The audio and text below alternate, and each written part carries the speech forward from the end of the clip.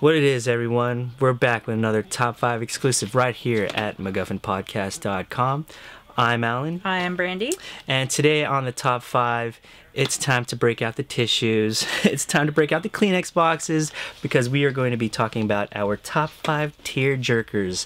These are those films or moments where even though you've seen it before, it just pulls at your heartstrings and causes the tear ducts to open wide. Mm-hmm.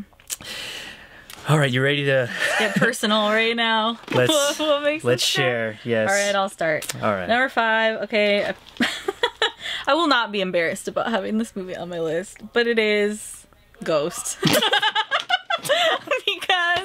they really get you with the music and everything else, and like Death Swayze, it's so sad. And at the end, when he's like, "I'll always be with you, Molly," or whatever he says, and he goes into the light. It's like how long has he been hanging out with the living, right? He could have just chilled, dude. He could have been like hanging out with fucking Demi Moore, like pushing pennies up the wall for like eternity. He has to let her move on now. Screw that, dude.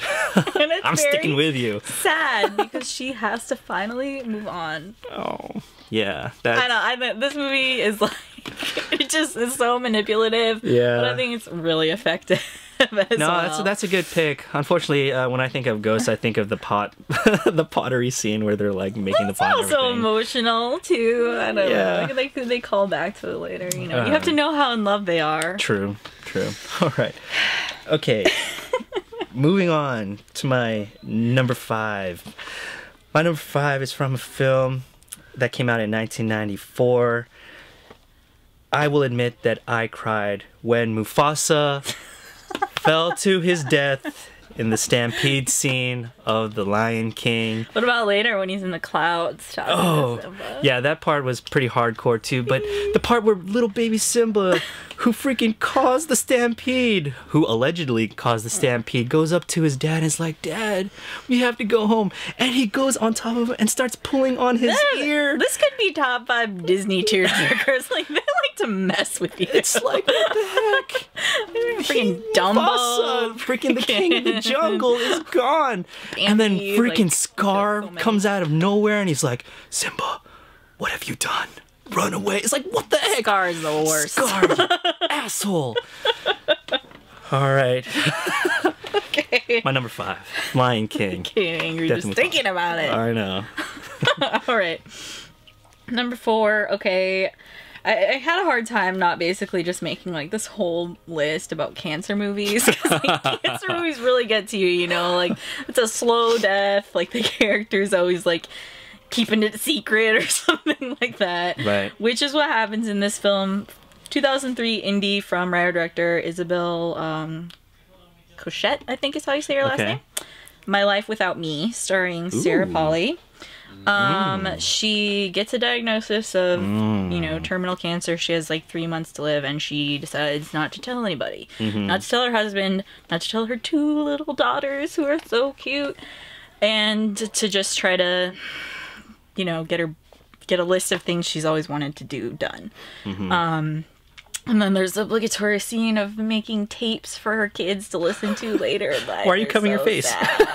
Trying to hide the tears? So sad. She makes them a tape for every birthday up until they turn 18. Oh, man. And, I mean, it's really well done, actually. I mean, it's Sarah Polley. Like, she's a great actress. She can carry almost anything. And I love this movie. And I saw my way through it. Oh, cool. All right, moving on to my number 4 tearjerker. My number 4 is a film from 1989. It's the scene in Glory where Denzel Washington, who plays Private Tripp, gets captured for quote-unquote escaping the group, and freaking gosh darn it, just because it's protocol, just because it's part of the rules, they rip his shirt off and freaking start whipping him. Oh, man. Okay, a few things, okay? First, the reason why this is so, like, heart-wrenching for me is because, one, Matthew Broderick, his character knows that this is wrong, that this is completely inhuman. This is not how the way you should I'm sorry. This is not the way you should treat a person who voluntarily joined the army to freaking free his own people. And then that moment where Denzel Washington freaking stone-faced lets out one freaking tear down his cheek. It's like, just give him the Oscar already, man. Oh, Alan. Oh, that movie, Glory, I tell you, man. I mean, every time I see it, it just chokes me up right here. I can see that. I know, I'm tearing up. I'm not going to make it through this. Oh, God. Okay, let's talk about another cancer movie. Okay. Movie from this past year. I thought it was great. It's about cancer. 50-50. Oh. I cried my way through this movie. Like, it's just, like, Joseph Gordon-Levitt's performance when he's coming to terms, he's like, I think there's a pretty good chance I'm gonna die, which we've known since he got his diagnosis, but it takes him a long time to actually accept that. And the scene when he tells his therapist, you know, I'm starting to come to terms with this, is, I mean, it's great. And then you get all the touching moments of, like, their friendship between his character and Seth Rogen's character, so it's like you're oscillating back and forth between, like, sad, touching, sad, touching. Yeah. And it's all very, very, very well done. Yeah. I love the script and I love the performances. I really thought this was one of the best movies of last year. Oh, and I won't yes. spoil how it ends, but great movie. If you haven't seen it yet, it's out on DVD now. You should totally watch it. Right. Yeah, that movie is great. It was part of my top 10. Joseph Gordon-Levitt was absolutely fantastic in that film. There is a certain... it's a new film, so I don't really want to give away too much, but there's a scene where something happens and the characters kind of want to be like, hey, can you give us like a few more minutes? And it's like, no, it has to go through. And it's like, hold on, give me a few minutes, you know? Okay, moving on to my number 3 tearjerker. I don't know what it is about me and animated films, but when I see the opening of Up, it's like, holy crap, dude. It's like, okay, you see these two kids, they meet. It's like, oh, everything's happy. Oh, they're like sharing a life. They're planning this great adventure. And then life kind of gets in the way. They have to spend their money on a broken house, a fixed tire. It's like, oh my God, you know, just let them do what they want to do. So and then all of a sudden it's like, hey, wait a minute. Why can't she go up that hill fast? It's like, oh my God. And then just that all the scenes, and then just how Carl ends up where he is. It's like, holy crap, man. Like, why can't he just... Pixar. Oh, Pixar, you did it again. It's like, oh man, I can't even talk about it. It's a good pick. Yes. Okay. Thank you. More disease. More disease. My number 2, it's a movie I've talked about before, based on the true story of poet John Keats and his love, Fanny Braun. Bright Star from 2009, written and directed by Jane Campion.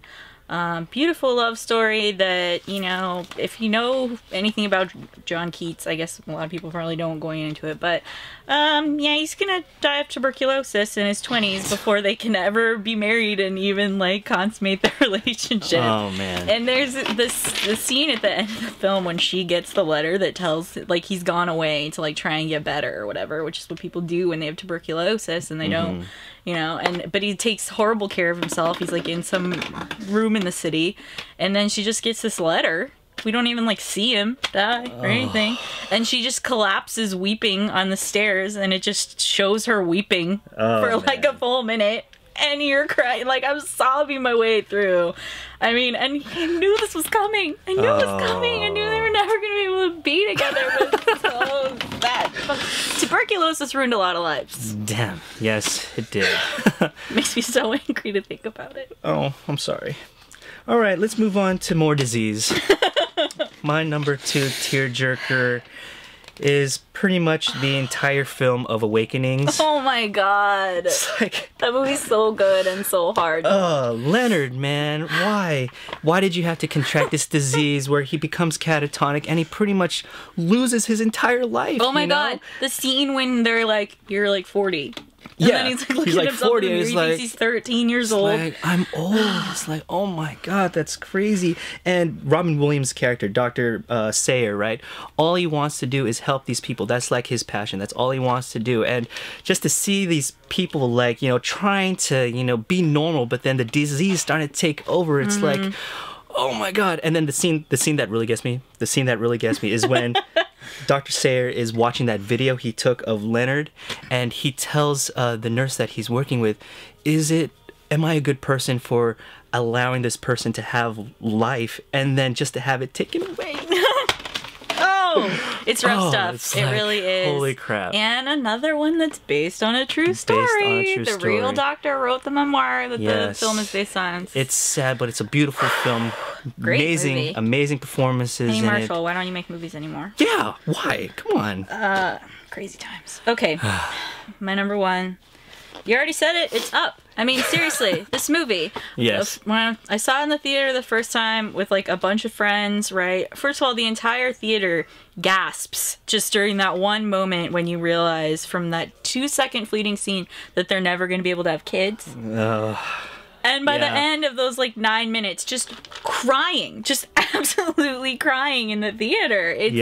It's so like, effective. See, what usually happens in films is like you usually cry with characters like near the middle or the end because you get to know them a little bit more. Pixar did it like in the first 10-15 minutes. It's and then of course, it's a very funny, sweet movie all the way through. And then in the end, it's kind of tearing up again, like as they're just like sitting on the curb, like bonding, and you know they have this relationship that kind of fills a gap in their life for both of them, and it's so sweet. The part that really gets me is when Carl's looking through the book of, like, you know, it's empty and everything like that, and then he starts seeing pictures of him and his wife, and then at the end it goes, "Thank you for the adventure. Now go out and have your own." It's like, oh, it's so amazing. I'm gonna watch that movie right now. Okay. Calm it down. All right. Serious catharsis here. Moving on to my number one tearjerker. I decided to go with a happy tearjerker this time. Yes, it is the classic. The end of It's a Wonderful Life always freaking gets me, dude. But it's even before the very end scene when everyone's being all nice and he's like, but even right before that, when it starts is when he's like, "Please let me live again. I want to live again." And you're just it's amazing. George. Like throughout most of the film, freaking George Bailey, all he wants to do is get out of that freaking town and do big things. But what he doesn't realize is that he's already doing big things. He's already the richest man in town. Freaking Mr. Potter, dude, takes his money without even telling him. It's like, what the heck? Freaking evil Mr. Potter. He's the worst. And man, yeah, that last scene when, you know, the entire town comes and, you know, pays off his debt. And you're right, that part where his brother, the freaking war hero, comes back and lifts up the glass and goes, "To my brother George, the richest man in Bedford Falls." It's like, he is the richest man in Bedford Falls. It's like, how can you not watch that film and not freaking cry, dude? It's like, it shows how good freaking humanity can be sometimes. I need to wipe my tears off. I'm sorry. I need to wipe my tears. Okay, let's bring this to a close before Alan loses himself. Yes. This has been another Top 5 here at MacGuffinPodcast.com. You can see many other ones that usually don't involve crying at MacGuffinPodcast.com. And let us know your favorite tearjerkers. Yeah. It's okay to admit it, people. And we'll see you next time. Later.